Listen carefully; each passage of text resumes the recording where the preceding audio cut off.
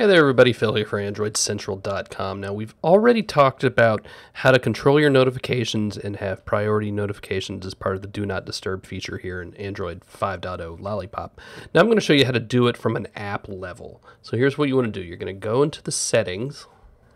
Now scroll down to sound and notification. That's where all this stuff lives, right? I'll scroll down again and we have app notifications. Here you're going to see a list of everything that's installed. And right now it's pretty sparse. This is still the second preview and I haven't installed all my normal apps, but we got a few here that we can work with. So there's Gmail. We'll pick it and you see we now have these three options. You can block all notifications from this app, set it as priority, or set it as sensitive, right? So here's the way it works. Apps that are set to priority mode will only send their notifications through when your phone is also in priority mode, and you can note it by that star that's up there at the top.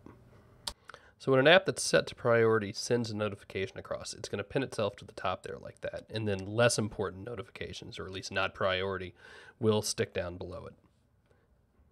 And then we have the sensitive notifications. So now I've set Gmail to be sensitive, and you see it still gives me a notification, but the contents are hidden, so people won't see my secret stuff. You can still open it up in the app just fine though.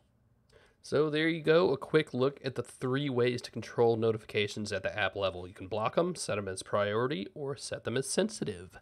That's it. We'll see you later.